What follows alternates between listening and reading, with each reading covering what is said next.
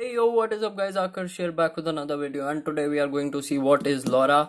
I must tell you, LoRa plays a very important part in the Internet of Things community these days because this is an emerging technology.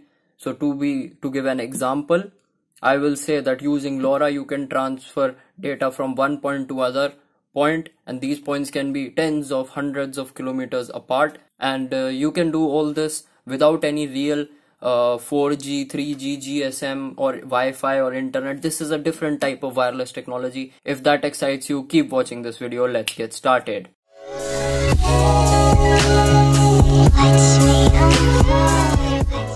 So starting with the basics, this is the logo that you might have seen if you're aware of LoRa, and this is a trademark sign, and this LoRa technology or protocol is owned by a company called CETech. So LoRa is a short form of, so this consists of two words, LO and RA. LO stands for long and RA stands for range. What can we do using this? So suppose in the Internet of Things platform you have a sensor node somewhere here and you need its data at some place over here. So this is, suppose, your home, and you need to transfer this data over here. So if the distance is like say 2 meters, so it's like just in the outside of your house, so you might use Wi-Fi for this application. Yep, why not? But what if I say that this distance is not 2 meters but is 200 meters or maybe 500 meters? What solution will you apply? You may say that you will apply, you will add a GSM module to this, and this will work for 200, 500 or any distance for that matter, because GSM, wherever you have the network coverage, it will work. So an alternative to GSM comes in LoRa. There are modules available like this for LoRa. You will just connect LoRa to the sensor node and you will also add one LoRa over here, and that will do the work. I will tell you more that how LoRa works, but LoRa is very useful in distant applications where the distance is large and the data that has to be sent is less. So one good feature is that you can achieve very large distances. 500 meter is very easy if you use a better antenna, better line of sight and things like that. You can achieve distances to up to 100 kilometers. Yes, that is correct. You can achieve distances up to 100 kilometers with LoRa. So, but the disadvantage is that you need to use less data. You need to send less data at one time. So talking about data, the maximum data rate for LoRa is 50 kbps. Sorry, kbps. So this is bits. So things like video transmission is not possible, but what is possible is transferring sensor data. So sensor may be a humidity sensor or a temperature sensor or a light sensor, whatever it may be. So this type of data doesn't change very rapidly in certain conditions, so there you can apply LoRa. So now talking of the main advantages, it is long range. Also one thing is you can achieve very good battery life out of this, so low power also. So where you can use GSM as well, GSM or 4G or any of that thing or Wi-Fi consumes a lot of power. LoRa consumes a very little power, like 10 milliamps, 20 milliamps max while transmitting or receiving in certain modes. While the disadvantage for LoRa is that the data rate is limited. So by saying this, I say that the bandwidth is also limited. So taking a typical application of this, so suppose I have a farm. So there is my farm, I represent it by green color. And I have a home which is far from my farm. Again, a poor drawing of my home. And the distance is like, say 2 kilometers. And I need to monitor humidity at all times of my farm for 4 different points. So what I will do is add a humidity sensor, connect it to LoRa, and will use obviously a microcontroller and add a battery for it. Now this LoRa will be connected to a LoRa at home. Now in this case, LoRa is low power consumption. Microcontroller can go to sleep after taking consecutive readings like every 1 minute or every 2 minutes or whatever the use case is, and we achieve a good distance. We can power this entire system with batteries, and we can also achieve a good battery life. That is, this entire system can be entirely powered by batteries up to 1 year.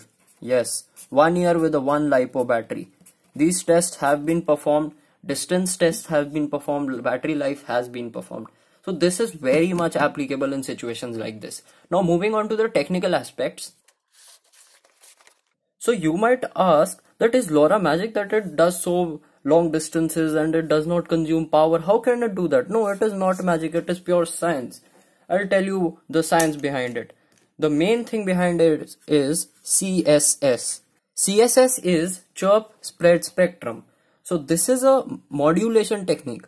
What modulation is that the signal that you have is changed in such a way that it gives better features. So chirp spread spectrum or CSS is a modulation technique that is mainly used for LoRa. For better understanding, let's directly compare LoRa with LTE. So the first thing we'll see is modulation technique.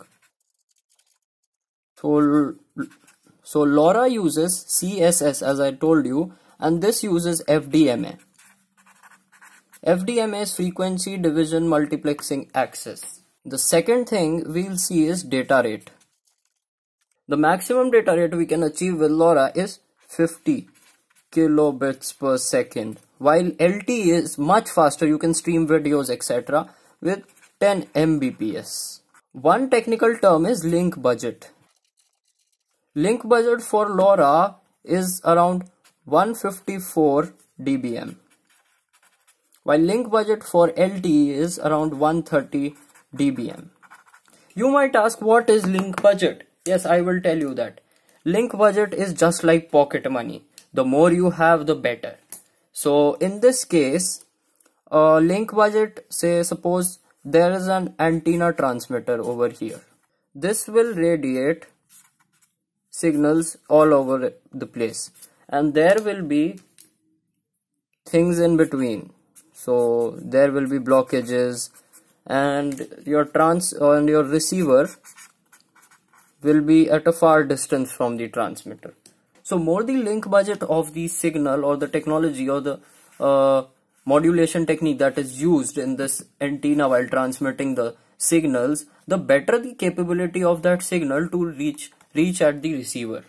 So according to that explanation, you can obviously understand that as LoRa has a better link budget than LTE, it has definitely a better range and a better capability of transferring signals. With this link budget and taking ideal conditions, we can calculate range to be around 1300 kilometers. But as this is ideal case, there are many attenuations that happen in the wire that is used in transmission, and there are blockages in between etc etc. So we do not get this range because this is ideal. We get a lesser range, but this is a very good link budget that we get for such a cheap price. So the main trade-off is the data rate, and data rate is directly linked with the bandwidth. So more the bandwidth, so I'll abbreviate the bandwidth with BW. So more the bandwidth, more the data rate. The bandwidth of the channel is the amount you can send at one time. So here I have a bandwidth versus range chart where I will use which I will use to compare different technologies. So here I have made 4 boxes which I will fill out. The first one is Wi-Fi, the most popular for makers in IoT. So Wi-Fi has a very high bandwidth. You can obtain very high speed internet connections using Wi-Fi, but the range again is too small for Wi-Fi. On the other hand, for the same range we have Bluetooth. So Bluetooth but has a lesser bandwidth. You cannot stream videos with it. Maximum to maximum you can stream audio with it, that also medium quality. This box with a good range and a good bandwidth is 4G, LTE, GSM, etc. So on this side with higher bandwidth, on this side and on this side, so this will be 4G, this will be 2G and all mobile networks basically. But this box is the special box that we are studying about. This has LoRa in it. So what LoRa can do, it can provide very high range but for a low bandwidth. So in LoRa you can also play with the bandwidth. So you can select your bandwidth and according to the bandwidth you can change the range. So if you increase your bandwidth, your range decreases. So you can select your bandwidth according to your range, but selecting the bandwidth is a special case as you need to see how much data you need to send, and according to that you need to select your bandwidth. Apart from this, you might have heard about LoRa Alliance and LoRaWAN. These are 2 terms that you also need when learning about LoRa. So LoRa Alliance are the set of the companies or many companies which support LoRa and which use LoRa, and they have networks for LoRa. On the other hand, LoRaWAN is a LoRa network which is spread over a wide area. So this happens using a LoRaWAN gateway.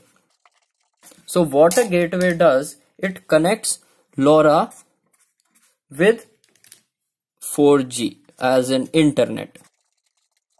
If you have a big area, so this is like say 100 kilometers by 100 kilometers. So we will have gateways. Somewhere here and there, and all the sensor nodes will connect to these gateways using LoRa technology, and these nodes will be connected to internet directly. These are like base station towers in mobile networks. So these will connect to the internet and all the data from the sensors will be directly uploaded to the internet. Now these LoRaWAN gateways can be applied 2 types. It's commercially and hobby style. So commercially, companies use this to run their products, to transfer data to their products. According to hobby wise, or you may say community wise, you can use LoRaWAN using a site called the Things Network. So using the Things Network, you can access a LoRaWAN gateway.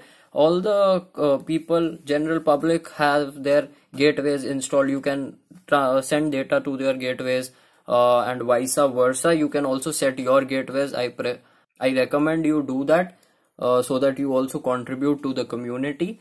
That is important to make the Things Network a successful platform. Things Network is also a part of LoRa Alliance. So now moving from the technical part to the interesting hardware part. So there are many modules that you can purchase.